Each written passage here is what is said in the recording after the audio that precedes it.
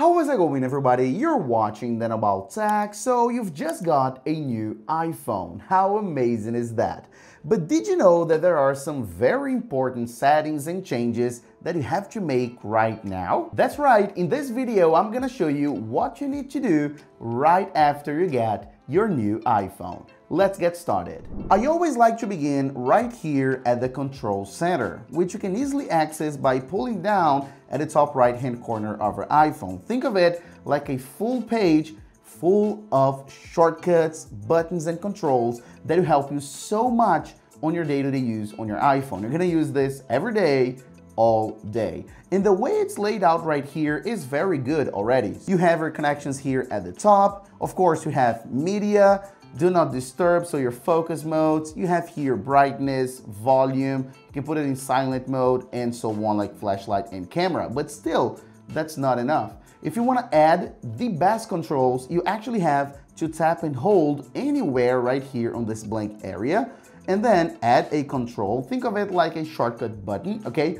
And the first one is definitely low power mode. So when your iPhone is low on battery, tap on it, it's gonna save a ton of your battery.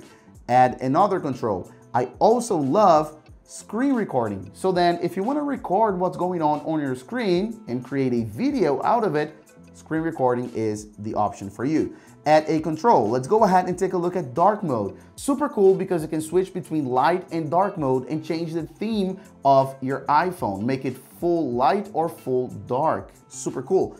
Add another control and then a voice memo. So then if you are in a meeting, in a class, or talking to someone and you want to record what's going on, tap here, it's going to start recording instantly.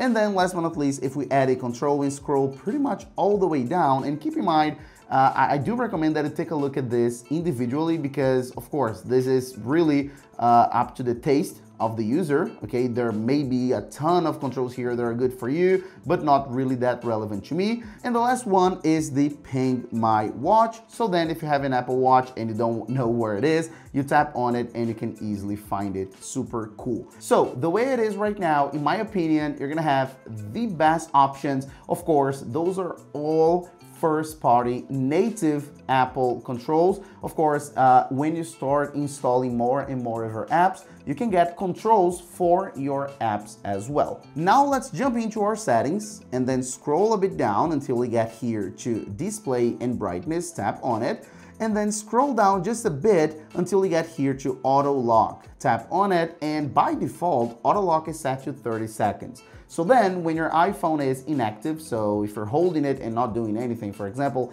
in 30 seconds, the screen will go dark.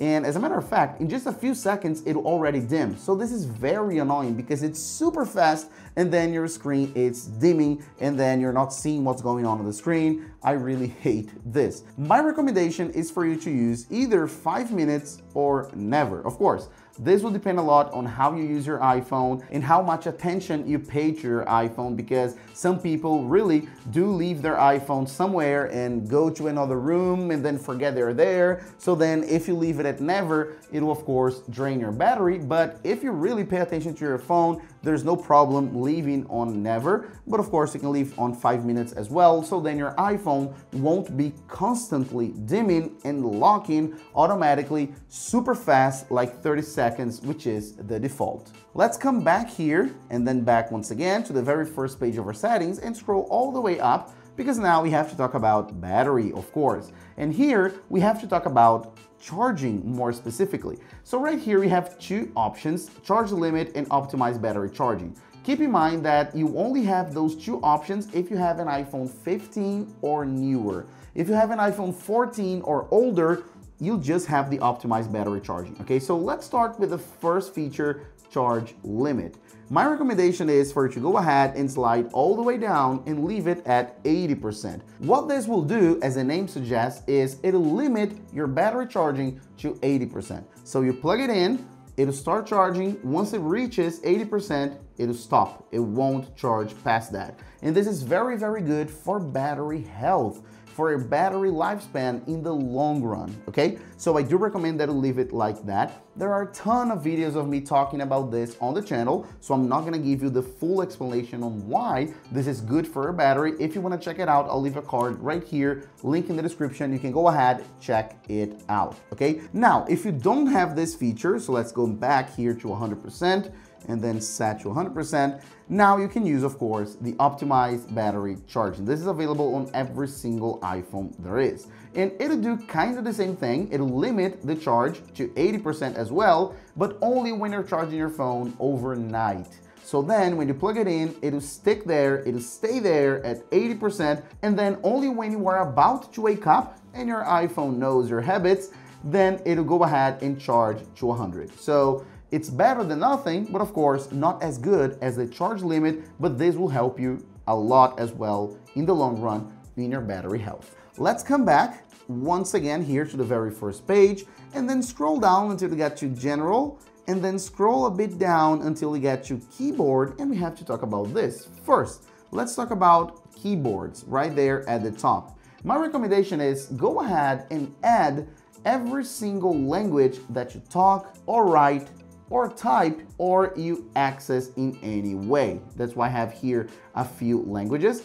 Also, go ahead and add your emoji keyboard. As you can see, you can simply add languages and emoji by simply tapping on add new keyboard, scroll down, and then tap here on it. This is very, very important because you can easily cycle through your favorite languages and your emoji keyboard, which is of course very, very, very important, okay? On top of that, you can use a bilingual keyboard, so you can have just one keyboard with two languages. This is very cool as well, and I do really like this feature. And if we come back once again, we have here the all keyboards menu.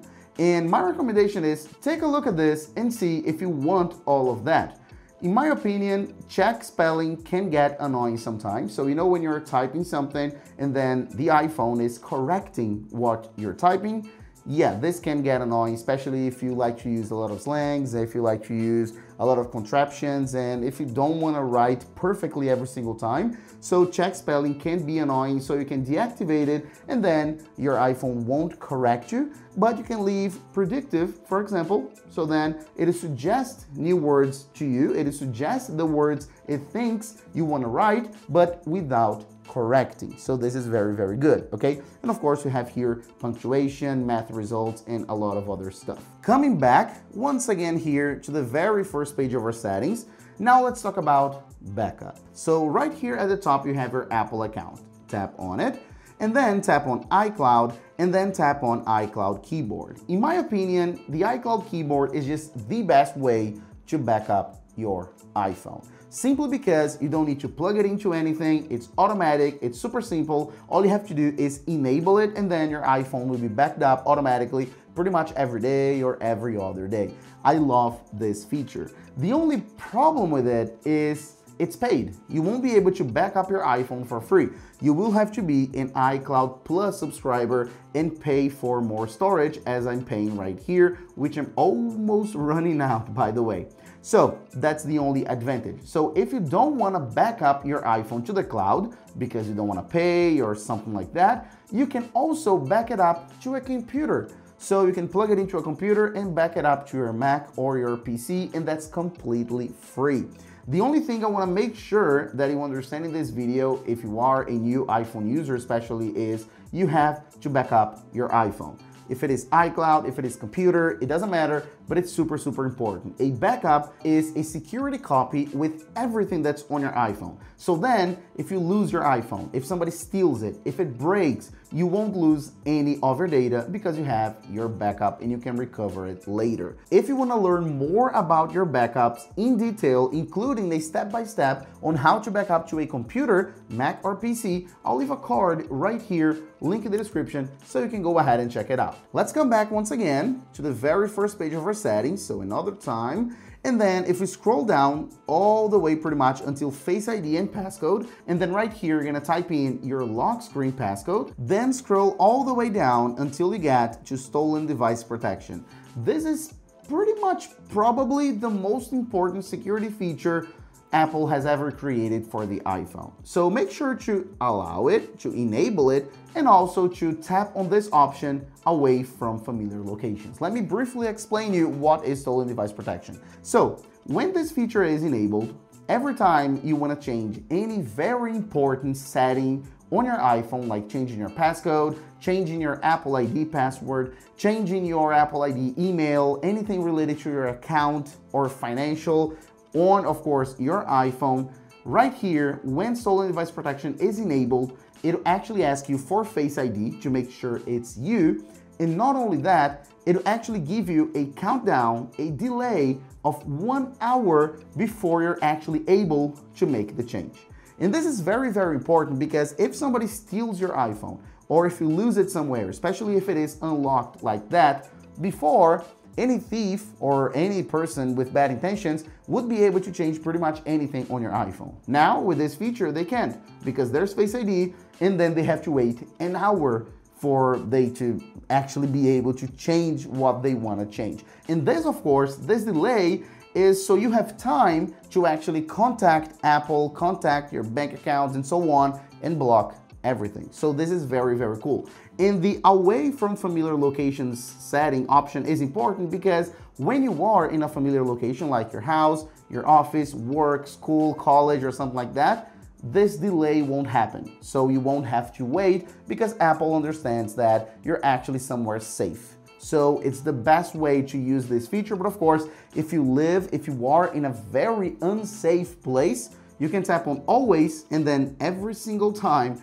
it'll ask you for that 1 hour delay. The iPhone wouldn't be the iPhone without its camera, right? So if you come back here to our settings, scroll down and tap on camera, as you can see, there are dozens of options, settings, and if you tap on each one of those, there are other dozens of settings and options that you can actually change. You have no idea how much stuff you can change to make your camera even better than it already is out of the box. So if you want to go ahead and make your iPhone camera perfect for photos and videos and get the best results possible for your iPhone camera, I do recommend that you take a look at this card right here, link in the description, where I teach you step by step, option by option, setting by setting, the best camera settings for your iPhone. This is pretty long, so I don't want to bring to this video, but go ahead and check it out. And last but not least, if we come back once again to our settings for the very final time, of course, we have to talk about, let's scroll down, we have to talk about Wallet and Apple Pay. I always do recommend that when you get a new iPhone, you go ahead and enable and set up and add all your cards. So you can go ahead, double press here on the side and then pay for stuff. Of course, you can also use if your car is compatible with the technology and you can save your car key here, you can use your iPhone to open your car and run it. And of course, more and more features are here and to come. Like for example, you can save keys so you can open up doors for hotels. You can even add to open up your own house door, so you can add keys, not only credit cards, but also keys, so you don't have to carry anything physical anymore, like a key, a card, or anything like that. So it's very easy to actually add a card or a key here. So you can tap here on add card and then manually add the information like name, expiration date, security code, and so on. And same goes for other kind of keys, like for example, your car keys, as I mentioned before. So you can either add them straight here from the settings, or you can open their dedicated apps. So banking apps or your car app, or maybe your hotel app. And then of course add, and I think this is super, super important and useful because you can make your iPhone your only to-go device. You don't have to carry around wallets and keychains and things like that, all right?